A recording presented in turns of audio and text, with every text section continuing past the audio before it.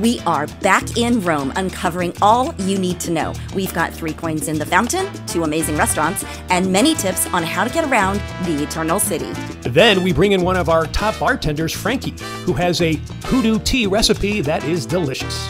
Then we take you to a Mexican restaurant in eastern North Carolina that is as friendly as it is authentic. And as Mexican as that is, we take you to a nearby golf course that serves up some southern down-home challenges and serpent fun. We are taking you all over. Get ready to enjoy.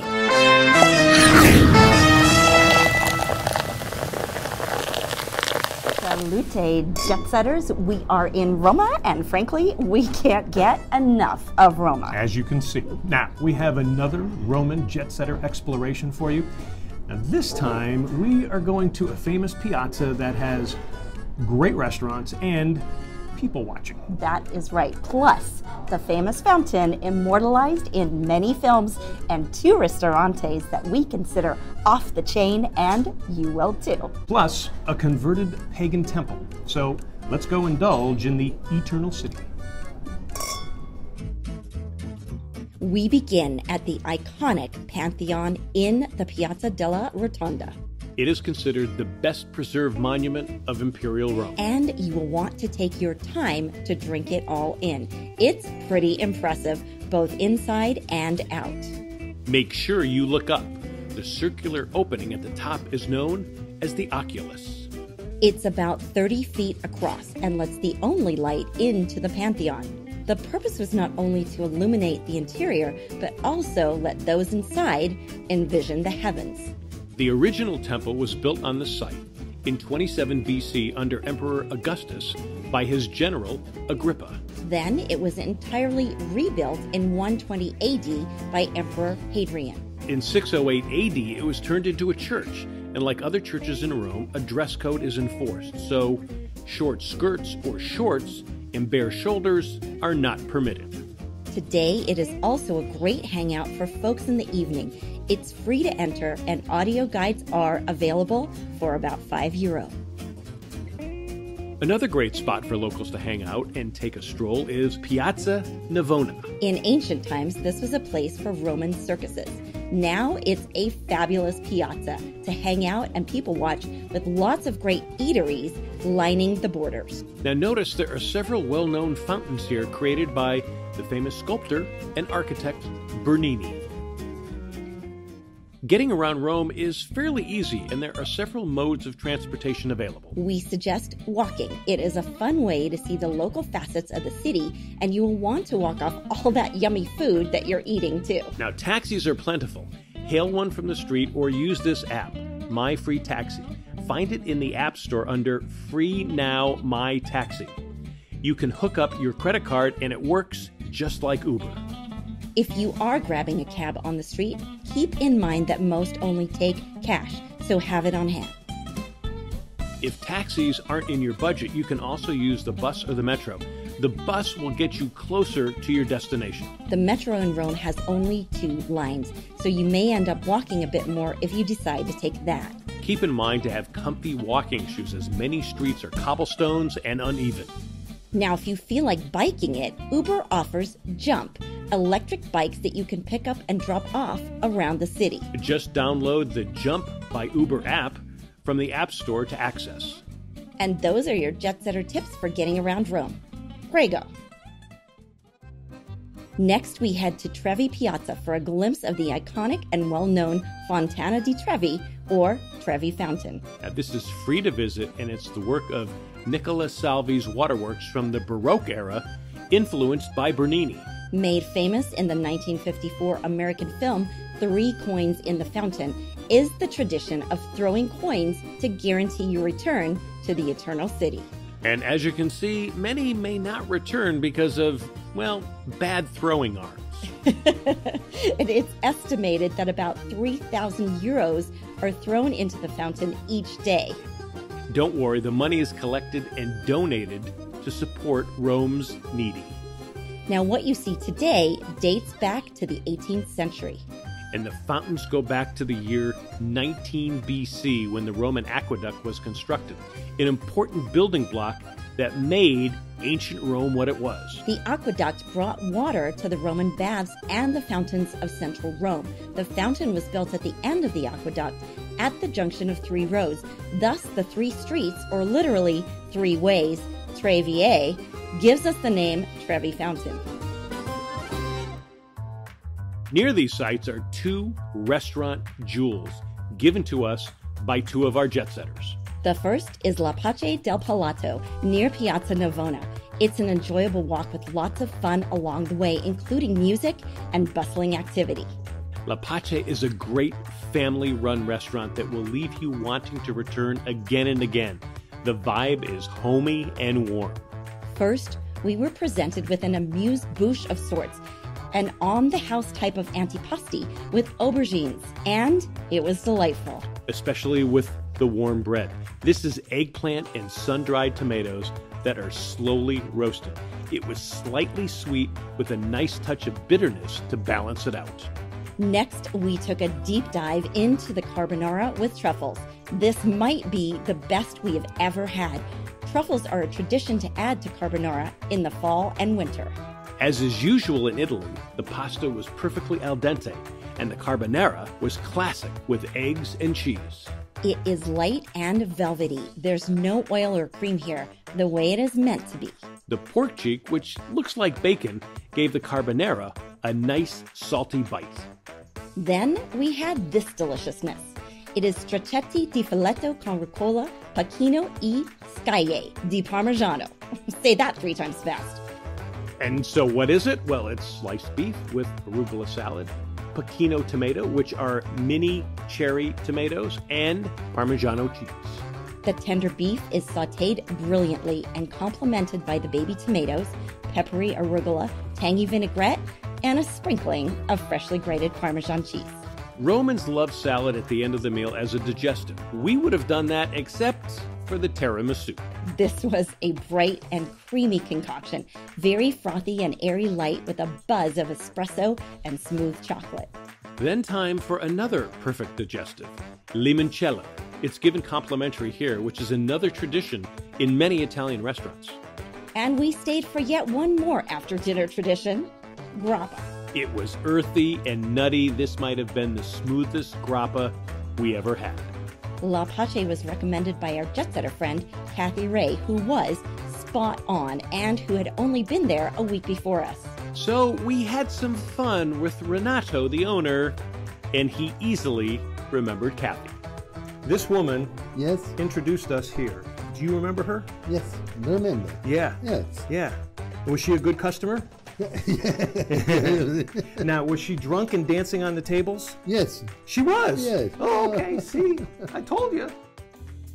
This next hidden gem came from our jet-setter friend, Loris, who has been a longtime resident in Rome. He recommended Coso Wine Restaurant, a Roman-style eatery with a modern touch.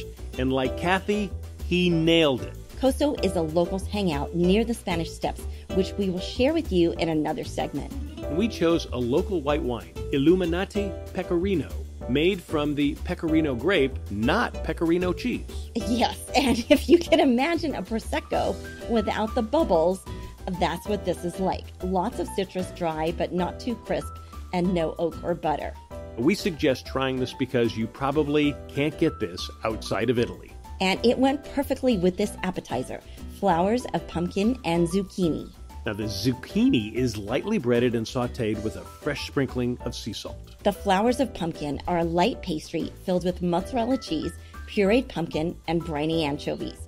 You have to get this. It hits on all flavor levels and melts in your mouth. Next, we had a Coso house specialty, a baked potato. Sounds mundane, right? Wrong. This is Rome. The potato is baked in foil and stuffed with, wait for it, a classic carbonara filling. It is deliciously creamy and light on the inside, while the potato skin is nice and crispy on the outside. Sure, it is an appetizer, but it would complement any entree. And we highly recommend the bacala. This is salted fish. For this, it is shredded, then coated with egg wash and breadcrumbs, and then it's molded and sautéed in olive oil. The fish was sweet and mild in taste, but dense in consistency. And the sauce here is the key. It is a whipped up combo of chickpeas and prawns with a spicy salsa from Africa added in. For a New England boy who loves cod, this might be one of the tastiest fish recipes I have ever had. I would only have fish sticks this way.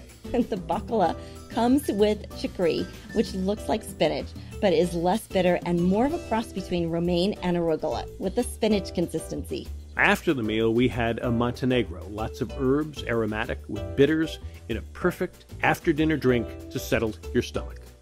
Costo keeps its modern theme with plenty of TVs to watch football. Now, the Wi-Fi password is printed on the placemat along with the website, social media sites, email, and phone, so you can stay in touch with them. As modern as they are, they exude true Italian hospitality. It started raining pretty hard when we were about to leave, and they gave us an umbrella to take with us. Not worried about us ever returning it. And we used that umbrella quite a bit, and then later, when we departed, we left the umbrella with the hotel desk to pay the kindness forward to somebody else. In true familia style. We have given you a number of great restaurants here. Now, here's what's different, though, about Rome. Almost every restaurant you go into is fabulous, so don't be afraid to explore and try different things. Ciao, Bellas.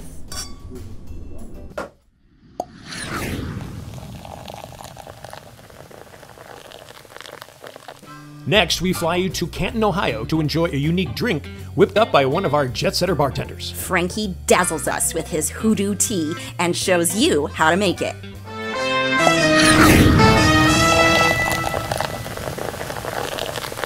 For a refreshing and extremely healthy drink to go with everything, try this one. It is called A1C, and it's conceivably the healthiest drink ever made. A1C is the first scientifically designed diabetic drink in the history of the world, and we love it. And it's just not for people with diabetes, although it is great for that. Anyone can enjoy the wonderful health benefits and delicious flavor. Go to a1cdrinks.com to try it and use coupon code JETSETTER1 for a 5% discount. Cheers, Jetsetters.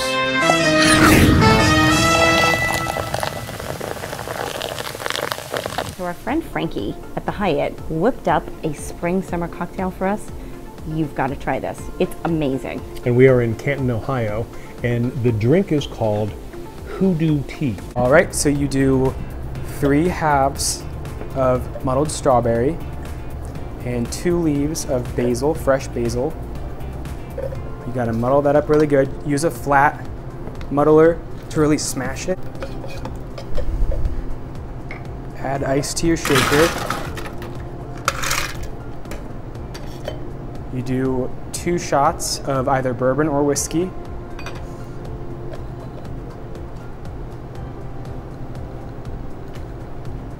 Crown Royal and usual whiskeys are a little bit sweeter.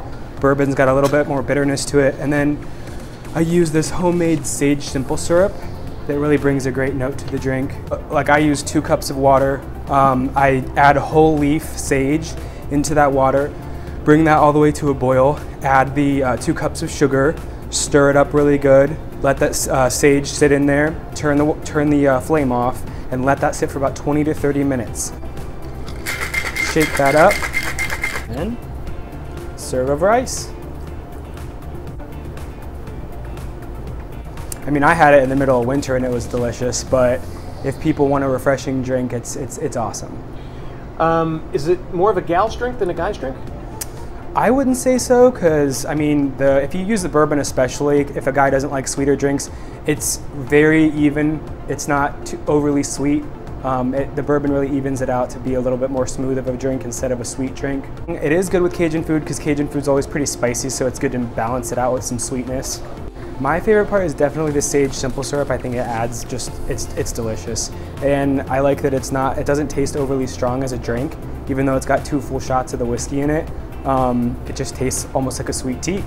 It is the perfect spring-summer drink, and that sage, that really makes the difference, because how often do you have a sage in a drink?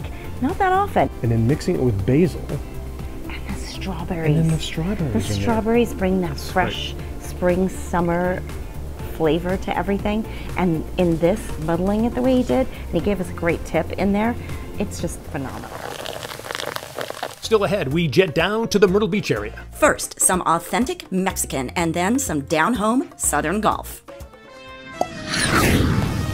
We are in Cozumel, Mexico. You may have noticed, but the majority of Undercover Jetsetter is shot on the iPhone. So that means you can create your own TV show. You may want to have great vacation videos. Well, we've made it easier for you with our book. It's called The TV Studio in Your Hand. It's a quick read, and you can get it here. So bring us along for your next vacation video or your new TV show. And welcome back. Charlotte, North Carolina is, well, it's right in between Myrtle Beach, South Carolina, and Wilmington, North Carolina. And it's a coastal beach town that for years just really catered to summer beachgoers. But it is also growing as many people are moving in. And that means more good restaurants. We found one that folks say is the best Mexican in the area. So we stopped into San Jose's Mexican restaurant in Charlotte, North Carolina. We wanted to find out why so many people were recommending it. Well, first, it has a great bar. You could sit here and have a cold one with friends and take in a ball game. The food and the drinks measure up as well. We tried their Millionaire Margarita. Now, this was surprisingly fresh. It kind of had the feel of a skinny margarita. Not a lot of sugar, but plenty of fresh lime and orange that didn't drown out that gorgeous burnt taste of the Silver Patron. Another good sign, the freshly made guacamole. Our waiter, Kevin, whipped up the perfect guac with nice avocado chunks and a touch of cilantro. We got 2 sizzling fajitas. The first was the mixed fajita. This had chicken and steak. Now, the second was fajita texana, which had beef and chicken, but also shrimp. The beans, cheese, and rice were perfect complements to the sizzling fajitas. Now, the surprise hit may have been this fish dish, Palazza del Mar. It has tilapia, shrimp, zucchini, squash, corn, chipotle sauce, and rice. This was luscious and savory. Now, San Jose's has plenty of traditional Mexican dishes like this chicken burrito that was moist and flavorful. In addition, San Jose's has a different lunch menu that can take care of the business crowd in a quick way. We understand why this is a hangout that brings in people from miles away. San Jose's Mexican restaurant in Charlotte, North Carolina. You know, lots of golfers who actually come down to the Myrtle Beach area, they'll say that, you know, they will make San Jose's one of their stops on each time they come down. Wow. Well, speaking of golf, when we come back, we will take you to a fun golf course not too far away that is named after a snake.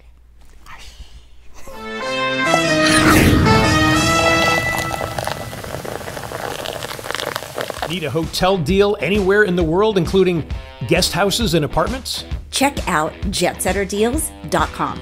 You will get the best deals on hotel rooms around the world, up to 60% off. It is better than direct search on other booking engines. The price is final with no hidden fees and no membership fee. Just be a fan of Undercover Jetsetter.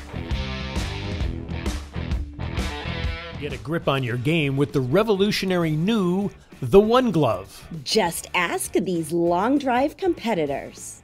I'll be wearing the glove to get that competitive advantage with grip and try to send one about 350. It's my goal. It worked. It locked in the grip. The tackiness held through all the rounds, and the control and the feel of it is definitely something you gotta give it a try to understand the purpose behind it. But hey, it got the job done, and I appreciate it. Its revolutionary fabric is soft, durable, and washable, lasting 3 times longer than a regular glove. Look, we made it through 5 rounds, finished second place, had the longest ball. I mean, I think that this is a great market for anybody looking to increase their grip, but also not be restricted by a whole glove and be sweating through that. Women golfers can wear rings and not bother their nails. Order at theonegolfglove.com. Get a discount with coupon code JETSETTER. Welcome back. Now, snakes can be found near golf courses, but usually you don't want to bring that up. And One Myrtle Beach golf course, with its down-home southern humor, they actually have fun with the snakes. We take you to Diamondback. Diamondback Golf Course, about 20 miles outside of Myrtle Beach, is an old country course with new renovations. We brought one of our favorites, down the middle Dougie, to give us his assessment. Oh, I'd rate it way up there. It's an upper tier course as far as I'm concerned. It's a real challenge to play the Diamondback. So, how do you navigate Diamondback? Well, the first thing is to get over the name. Rattlesnakes, that's one of those things, our name's Diamondback. We have all our tees coated as snakes, whether it's a diamondback, rattlesnake, coral snake, garter snake. So we sort of live off the snake name, but we don't really have as many snakes as what people would think. We're just like any other golf course down here in the Myrtle Beach area. We have our own snakes. Everybody else has water snakes, garden snakes. Now, being in the woods like we do, yeah, there are a few rattlesnakes, but you can find rattlesnakes at other golf courses too. The second thing is to get around that old country sense of humor when it comes to rattlers. Yeah, but you got a pretty scary one sitting in there in the clubhouse. We do. We have our mascot. That was some Western Arizona Diamondback, but we have fun with everybody, telling them that, oh yeah, we killed it out on the first hole when they were building the golf course, to give everybody like, oh, so we have snakes laying around. We have a snake that's sort of wrapped up in our logo a jar ball there, that it's there, so people reach in and see a snake, they come jumping back, and it's kind of fun. I just wish I could get a remote control one where I could have it actually move in front of somebody, but I'm afraid somebody would have a heart attack then. Just think of it as an extra incentive to stay on the new fairways and the greens. At Diamondback, we have 419 Bermuda fairways, and last year we actually planted Sunday Bermuda on our greens. So they're a year old and they're in fantastic shape. That's probably the best grass that I've ever been around with. And you better be accurate hitting those fairways and greens. It's not a real open course. It's you have to hit long, straight drives and some very accurate approach shots. This is a very tight course, and one of the courses I tell all my students, and I coach a high school golf team here, that if you can play and keep the ball in the fairway at Diamondback, you can play anywhere along the Grand Strand. The signature hole is the par 4 17th. The key to playing that hole is don't worry about the water. You see the water out there. We know we have water to the right, and there's a creek that runs across the fairway. But if you can keep it down the left side of the fairway, that opens up the green to a relatively easy, well, hopefully easy second shot in. You don't want to pull the ball to the left. You got bunkers and water to the left and long. So you just try to keep it in that area, but you want to bring it down that left side and then come into the green from that angle. Now, I played it exactly the way Patrick said. I kept it left, but had a long putt after my second shot, only to 3-putt for a bogey. While Dougie was in the right fairway, partially blocked by trees. You were a little bit further back and to the right, so that was a tough second shot to get on the green. It was. I hit a good shot in there. That's one of my few today, but I hit a good shot in there. He barely missed his birdie putt for a ho-hum par. Lots of golfers in the region don't think Diamondback is ho-hum. A lot of people are talking about it. Some of the guys I played golf with that live down in Myrtle Beach near Market Commons, they're even talking about it. And now they've actually been here to play and enjoyed it, so they're coming back. What's the best way to get a tee time here? The best way to get a tee time is call us directly. You can call 843-756-3264, or you can go online at playdiamondbackgolf.com. We're there. Make your tee time, and we'd love to have you out here. Now, did you see any snakes out there? Not on that trip. Now, the only one that I really saw was that scary one that was trapped inside the glass box. Most of the snakes, they actually stay away from you on the golf course. The only time to worry about them is when you go into the woods, so don't go into the woods. Good advice. And we will have plenty more golf, travel, food, and wine. Just keep it on this channel. Cheers.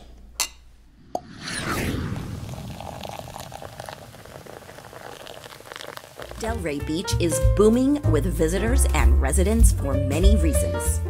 A big reason is the food. There are so many new and ethnically varied restaurants. One we heard about and had to try was Lionfish Delrey with its modern coastal cuisine. The food, the drink, and our Undercover Jetsetter in-house guide were top-notch. She works as a bartender, but she is also the perfect spokesperson. We are talking about Katie Malarkey. I am malarkey, but there's no nonsense here. Do you have to put up with that a lot with somebody calling you malarkey? Here and there, yeah. Okay. Well, we wanted a lot of this kind of malarkey as we took all of Katie's recommendations. First, she recommended an opening cocktail with a mix of nationalities called the Atlantic Buzz. It's a nice tequila-based cocktail with a house-made raspberry basil syrup. We also do ancho verde to add a little kick to it, and it's going to be made with Cazadores reposado. Yeah, you get a little smokiness from the ancho verde. It's made from the poblano pepper. And then we have a little sweet but spicy going on, a little balance there. The raspberry basil makes it a little sweeter, and then the ancho gives you that kick. Comes together beautifully. For an appetizer, Katie guided us to the hiramasa hand roll that wrapped Mexican around Japanese. It's going to be almost like a mini sushi burrito, stuffed inside, wrapped with soy paper on the outside. Comes with a little jalapeno. The hiramasa is a nice white fish, rich and savory in flavor, in the amberjack family. And what was so great about it was that it was, even though it was wrapped, it was kind of light. Yeah, they're nice and light. Comes with one for happy hour, so if you can get a few of them, feeling a little more hungry. But yeah, it's got a good crunch. You know we love the crunch. For an entree, we were expecting the namesake, lionfish dish. Instead, Katie went down under with 4 Australian char-grilled lollipop lamb chops that were rich and succulent. So the lamb chops are going to be 4 lollipops. It's Australian, very high quality Australian. It comes with a walnut grummelade, so that adds a nice texture to the lamb. When you bite into it, you're going to get a little bit of those walnuts in there. It comes on top of a nice carrot butter, which adds a little bit of softness to the dish. And then we have rosemary ash sprinkled on there to pull it all together. It comes with a nice little bone marrow palm, is what we call it. It's essentially a hollowed out bone cut in half. You have a little bit of the marrow there, and then basically mashed potatoes inside. It was superb and paired nicely with a Pinot Noir. Now, Lionfish is a short walk from Hyatt Place, where we stayed and got our recommendation from the bartender, Chris. To find out more about Lionfish, go to their website, which is lionfishdelray.com.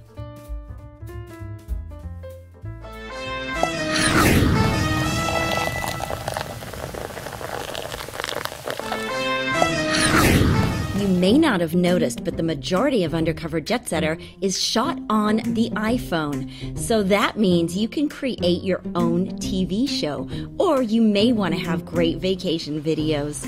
Well, we've made it easier for you with our book. It's called The TV Studio in Your Hand. It is a quick read, and you can get it here. So bring us along for your next vacation video or your new TV show.